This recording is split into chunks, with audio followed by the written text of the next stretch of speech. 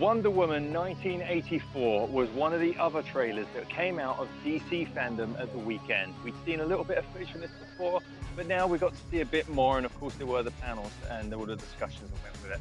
So that's what we're going to be talking about in this episode of Legends of Podcast. So joining me in the Wave Rider we have... Stuart. Rob. And I'm Liam. Let's jump into it. So we've seen footage from this before. Obviously, we've seen Wonder Woman first appeared in Batman v Superman.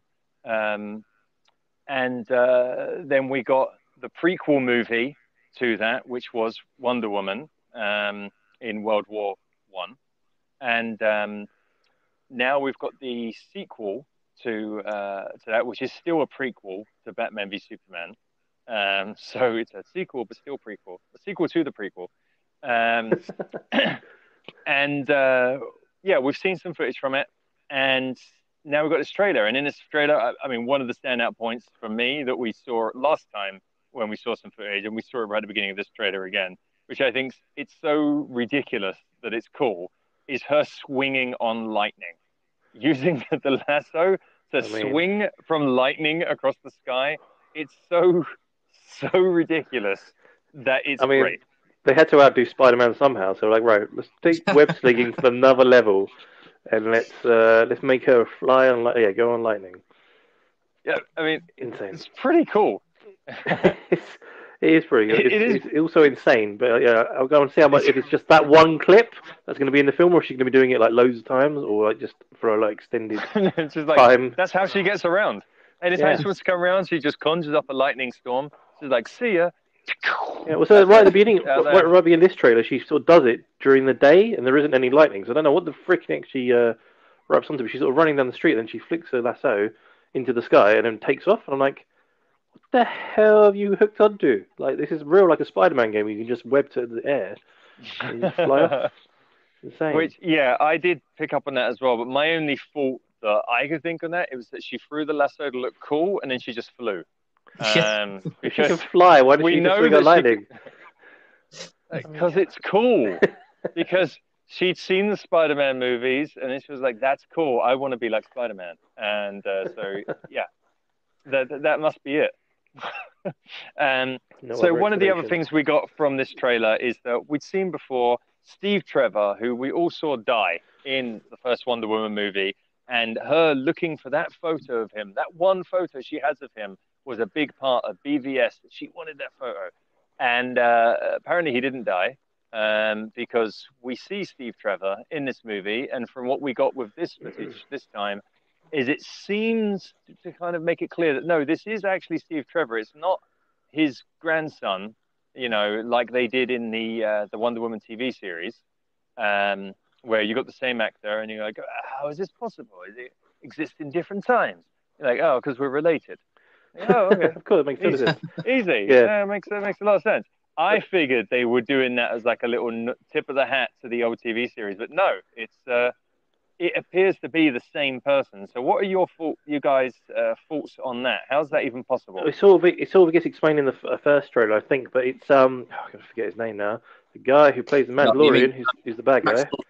Maxwell Lord. Maxwell Lord, thank you. Yeah, he has some sort of, like, is it crystal or stone or something that basically makes your most desired thing become a reality. And I'm assuming her most desired thing is missing Steve and wants Steve back. So he gets, I guess, materialized or gets transported from the past to the future. I'm not too sure.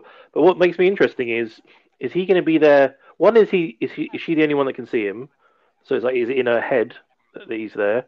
And two, he has to be gone by the end of the film, because in BVS he's not there, like you say, and then in the Justice League film where Bruce Wayne makes a dig at her about it, she gets really pissed off. So it's like he's not around anymore. So I guess maybe when she breaks the stone or something, that he then disappears again.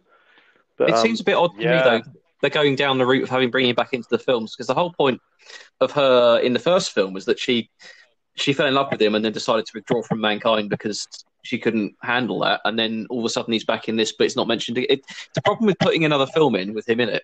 I hope they explain it. I hope they write it in. They could do it very well and write it in properly, but it's I think it's more of the he's going to add the comedy factor to it from all the scenes he's been in, because he's a man out of time.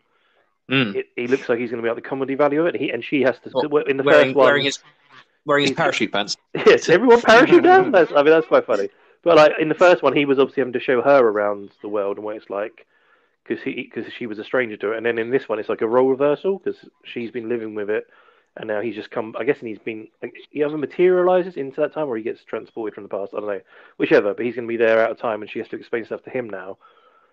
But again, it has to be something like he has to be gone. I mean, maybe the only way she can beat Cheetah is to break this crystal that Maxwell has, and then she turns back to a normal person, and but then Steve dies at the same time again. I don't know. It's going to be something like that. Otherwise, it's not going to make much sense to fit in with the other movies. So let's talk about the fact that Maxwell Lord is in it. So we know we've got two baddies in this movie. We have Cheetah, which is a standard Wonder Woman baddie. So it's great that we're getting Cheetah in it. And also, I thought it was pretty cool that they actually full-on made her look like a cheetah, like a humanoid cheetah, by the end. So I was wondering how they were going to go about that. So that's kind of cool. So looking forward to that. And she starts off humanoid, so she, as Wonder Woman says, like, "Oh, what did you do?" So clearly she does something, and maybe it's because of Maxwell Lord's crystal that she ends up becoming this mutant. Well, yeah, he said something. He said something in the trailer, doesn't he? Something like when someone gets power, all they do is want more or something. So I'm guessing she must keep. But it seems like she wants. She from both trailers put together, it seems like she's after at least not Diana's life, what she has. So that would include power and respect and wanting to be more. But it's obviously going to go far too far. Yeah. So I'm just going to take a quick moment to talk about our sponsor, Anchor. If you don't know what it is, it's the easiest way to make a podcast. It literally has everything all in one place. You can record and edit all on your smartphone. You post the episodes to Anchor and it will distribute your podcast across all the main platforms like Apple Podcasts, Spotify, and Stitcher. You can make money from the podcast no matter how many listeners you have. And best of all, it's completely free. So download the free Anchor app or go to anchor.fm to get started. So Maxwell Lord is obviously, when it comes to Wonder Woman, he's a significant character to have brought in, because if we go to the comics, ultimately he gets to the point where he can be controlling the minds, or putting thoughts and whatnot into the minds of different people, and he ends up controlling Superman at a point and convincing him that Wonder Woman is actually Doomsday and that she's killed Lois Lane. And then Wonder Woman breaks his neck. Exactly. Wonder Woman has to snap the neck of Maxwell Lord, which is being broadcast live on TV across the world, and then changes the world's view of superheroes after that. So it's a significant point in comic book history, for DC, when that moment happens. It's a turning point. But he had it coming. He shot Ted Cord. So I'm not disputing he had it coming. So to have him in the Wonder Woman movie is significant. Do you think, obviously we don't have Superman in it, but do you think that could be the story arc that you're actually, a variation of that story arc could be what you're going for in this movie, and that she may actually kill Maxwell Lord? What are your thoughts?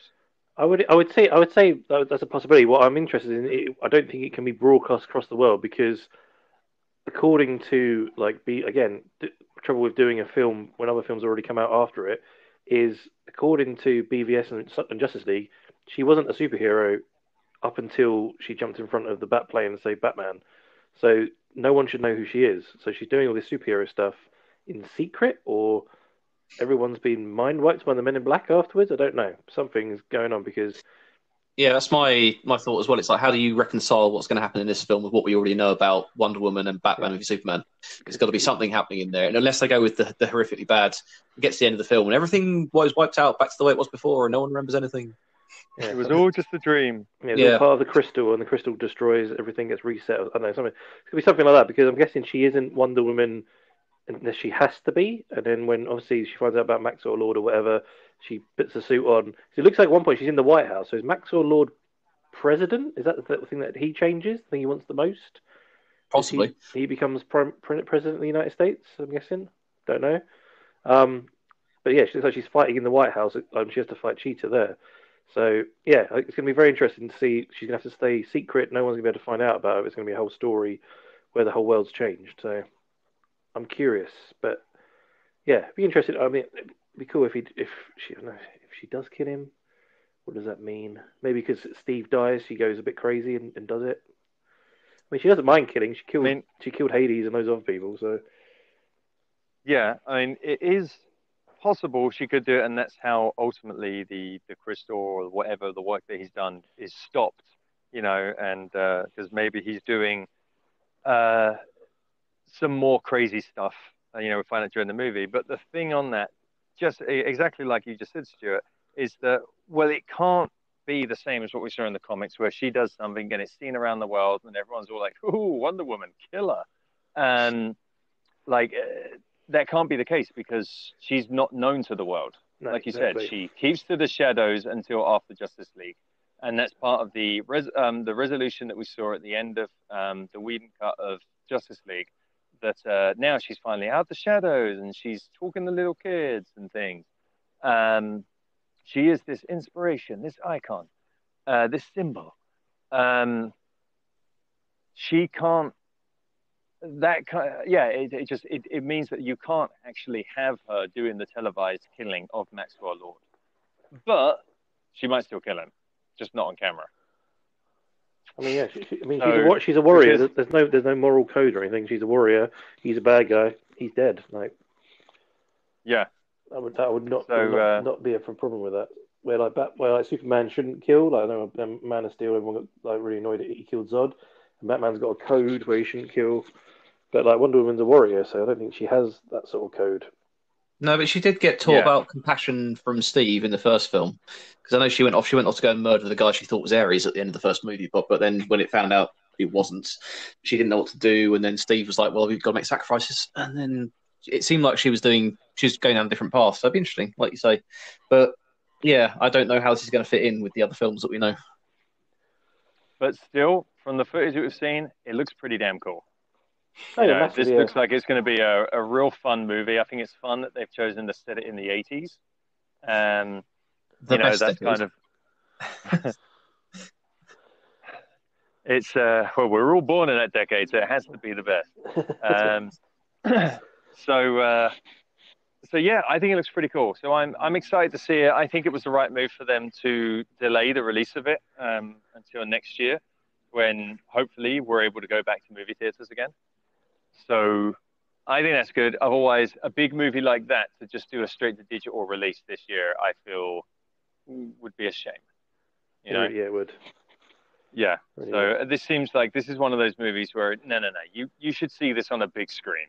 I want to see this on a big screen. I want to see riding lightning with a lasso on a big screen. God damn it! Yeah. That will be awesome. And 3D. So, and the panel discussions that we saw on it were pretty good, pretty fun. It was funny. You saw Linda Carter suddenly appear on one of the panels. That was fun to have her in there. And yeah, it was. I don't think it's really too much to discuss really right there from the panels, unless it was saying it stood out for you guys. I thought it was just. No, just really looking forward to film. I'm saying it's a shame it's been delayed by Grey. It should be seen in the big screen. So next year, when hopefully everything's we can go to movie theaters again, it's going to be great to see it. I can't wait. Indeed. Yeah. All right. So that's it for this episode of Legends of Podcasting. Let us know what you thought of the trailer for Wonder Woman. You can find it. We're pretty sure we shared it on our social channels. If not, just look for it on YouTube. And but leave us a comment on anywhere where you find us on social media. Look for Legends of Podcasting. You can also find us on YouTube, and also wherever you found this episode that you're listening to right now. Click that subscribe button, and you'll be notified whenever we have another episode available. So that's all from me. That's all from me. That's it from me. Wonder Woman. Wonder Woman. 1982. No, 84. 84. 84. The best year. 1984. 82 was the best year. That's No, what 2 to 1. 84. 2 to 1, 84. No, 82. Any fools? Let us know in the 82. comments. Let us know in the comments which was the best. Which was the best year of the 80s. The correct answer is 82.